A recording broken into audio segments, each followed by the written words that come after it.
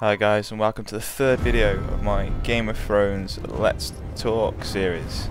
And in this video I'm going to be talking about the end of Season 3. So if you haven't watched it yet, go out and watch episode 10 before continuing with this video.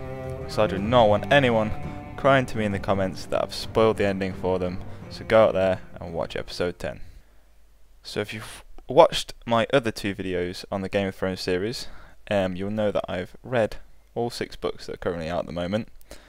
But my aim is not to try and spoil it for anyone that hasn't read these books. Okay, so let's jump straight in. So this season for me has been the best season in the Game of Thrones series so far, and that's because it's pushed the story forward at quite a fast pace, but also not missed too many important factors out. Obviously there's still a couple of characters missing, which names I'm not going to mention, and strangely enough they've kind of crossed over into book 6 somehow, with the story of Theon Greyjoy, which I won't go into, but it all fits in there somehow. And obviously for those who've read book 6 know it kind of flips back in time a little bit, being each chapter's done by a single character, so it crosses back in time a little bit and covers what it missed out in the 5th book. But where they really hit the mark for me in this episode was the fact that they got in there, Sam meeting Bran near the wall, and Sam trying to persuade Bran to go with him, and then obviously Sam then helping Bran to move forward in his quest. And then you've got Davos Seaworth, my second favourite character in the TV series and in the books, helping Gendry to escape the Red Witch. And obviously for those who read the books know that Gendry actually replaces his character, not too big of a spoiler. But that's actually still done pretty well, and it kind of fits, makes it a little less confusing for people just watching the TV series, because then there'd be so many characters in there, it'd just be difficult to keep hold of, and probably you'd lose interest. And the other two things that really hit the mark for me was, one, Robb Stark's body with the wolf's head, with Grey Wind's head. That it looked cool on screen, and I mean it's grotesque to read in the book, and you just get more of a flavour for how the Freys are just they've gone too far basically. Secondly, finding out that the person torturing Theon Greyjoy is Ramsay Snow, Roose Bolton's bastard. But for me actually they slipped up a little bit here, the producer of the TV show, mainly because when the Ironlands received a letter from Ramsay Snow, he signs it Ramsay Snow, and now in the books he does not ever want to associate himself with being a bastard.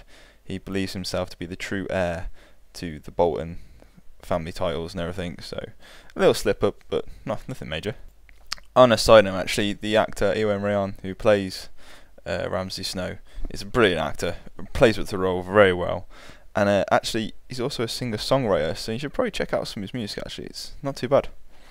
Now, throughout this episode there's serious hints and leadings concerning the character Tyrion, which I won't spoil for anyone, but that's done really well as well.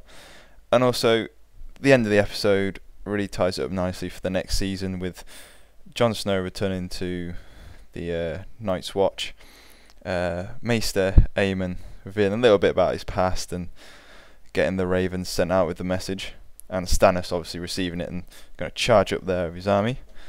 However, there's still something really missing for me, and that is Cold Hands. I won't go any further, but it's a character that I really want to discover more about in the books, and I'm a bit disappointed that he's not in the TV show, but you can't have everything. And has anyone else noticed how they really like to end the series with, or the seasons with, Daenerys? Every single season so far has finished with her, and it's a bit weird because she's so separated from the rest of everyone else that to finish the season with her just seems a bit odd. But obviously, I suppose it gives her a bit more character time, as it were, so we can see her character develop. Just a bit weird. So that's my quick summary of season 3 and episode 10.